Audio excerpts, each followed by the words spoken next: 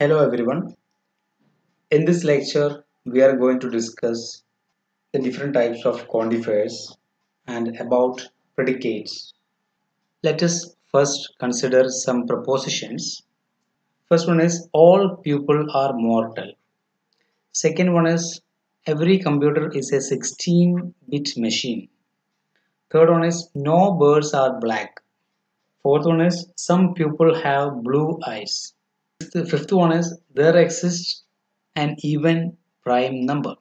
In each of these propositions, we can see a word indicating the quantity, such as all, every, none, some, and one. That is, in the first one, here is the word all, and second one, here is the word every. Third is no, that is no birds, that is which indicates none. And fourth one, we have some, and in the last one we can see an or one. Okay, so such words are called quantifiers, which gives us an idea about how many objects have a certain property. Okay, for example, in this one some people have blue eyes, so we will get an idea of persons having blue eyes, that is there are some pupils with blue eyes, etc. Okay, so such words are called quantifiers, which gives an idea about how many objects have a certain property. Such words are called quantifiers. Okay, now, there are two different types of quantifiers. One is universal quantifier and the other is existential quantifier. Okay, the universal quantifier is all. Okay, which is denoted by for every. This is actually an inverted A, right? This symbol. Okay, so we can read this as for all or for each or for every. The second quantifier is a sum, which is called existential quantifier, and it is denoted by this symbol, a backward E. Okay, and we may read this symbol as for some there exists a, or for at least one. Okay, we can read this symbol as for some, for there exists a, or for at least one. Okay. Note that the word some means at least one. Okay, some എന്ന് പറഞ്ഞു കഴിഞ്ഞാൽ at least one എങ്കിലും ഉണ്ടാവും. Okay, so we have two different quantifiers. First one is universal quantifier that is all. Okay, and it is denoted by this symbol. It is called for all, for each, or for every. And the second one is existential quantifier. It is some, and it is denoted by this symbol, and it can be read as for some there exists a, or for all, for at least one. Okay, now we can discuss some examples which will demonstrate how to write the quantified propositions symbolically. Okay, first one is let x be any apple. X be any apple. Consider the sentence all apples are green. All apples are green. This sentence can be written as for every x, x is green. We can write this sentence as for every x, x is green. We already suppose that x is any apple. Okay, let x be any apple. Then this sentence all apples are green can be written as for every x, x is green. Okay, using universal quantifier this, we can symbolically represent this sentence as for every x, x is green. We can represent symbolically this sentence as for every x, x is green. Or we can represent this symbolically in another way, which is for every x, p of x, where p of x is x is green. Okay, p of x is the statement x is green. Then this will represent this. That is for every x, p of x, where p of x is green. Okay. So ഈ ഒരു സെന്റൻസിനെ നമുക്ക് ഇങ്ങനെ എഴുതാൻ പറ്റും. Okay, for every x is green if x is any apple. Okay, and symbolically we can write this sentence as for every x is green, or for every x, p of x, where p of x is x is green. Okay, here x is a dummy variable. This x is a dummy variable. That means we can uh, assign different values for x. Okay, so in this example, p of x is called predicate. P of x is called predicate. Okay. This p of x states the property the object x has. That is, p of x, the predicate will state the property of x. Okay. In the above example, p of x is green.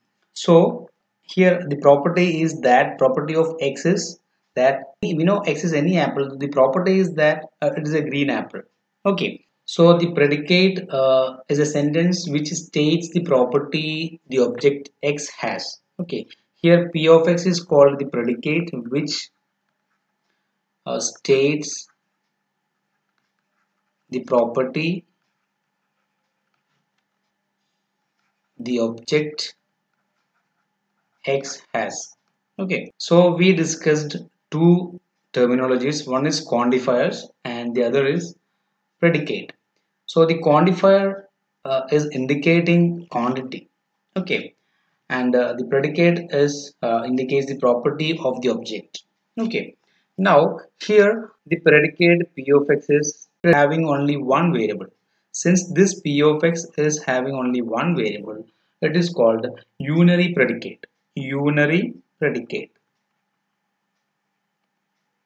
Okay, that is, a unary predicate is a predicate having only one variable. Okay, next, universe of discourse. Universe of discourse. Okay, it is the set of all values that x can assign. Okay, in the predicate. That is, universe of discourse is the set of all values that x can assign. Okay, so the universe of discourse is the set of all values that x can assign in a predicate p of x. Okay, now we know this in the predicate p of x, this variable x is a free variable. That means we can assign the values for x, any values for x. Okay, so now what we can discuss about the truth value of this p of x. This is actually, p of x is not a proposition, because sometimes it will be true and sometimes it will false. Okay, so it is not a proposition, it is only an expression. Okay, so but it can be transformed into a proposition by assigning suitable values for x. Okay, so by assigning suitable values for x, this expression can be converted into a proposition, right? Now, what about the truth value of this p of x? It may be, since x is a free variable, the value of x can vary. So, as the value of x varies, the truth value of p of x can vary. Okay, since value of x varies over the universe of discourse. This is we can write this as universe of discourse. Since the values of x varies over the universe of discourse, the truth value of p of x can vary. Now we can discuss another example. Rewrite the sentence symbolically. Some chalkboards are black. Some chalkboards are black. So here we have to rewrite this sentence symbolically. Okay, so here what we can choose universe of discourse.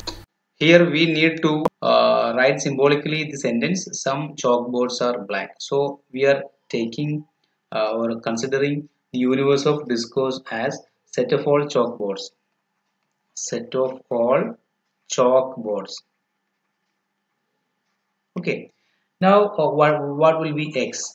Let x be here actually some chalk. Our sentence is some chalkboards are black. Okay. So let x be an arbitrary chalkboard. Arbitrary chalkboard. So this sentence some chalkboards are black can be rewritten as there exists an x such that x is black. Okay. Therefore, the given sentence can be written as there exists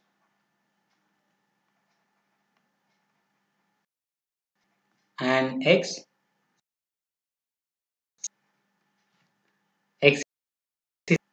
such that x is black. That means here we suppose that x is an arbitrary chalkboard, and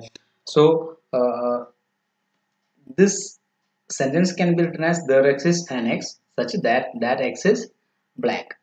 Okay. So now how can we represent this symbolically? Okay. So we quantify this.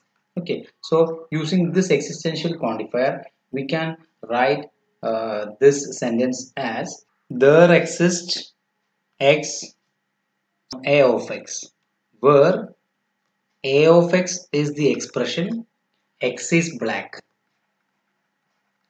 A of x is the expression x is black. That is there exists x a of x, that is where a of x is the expression which is x is black.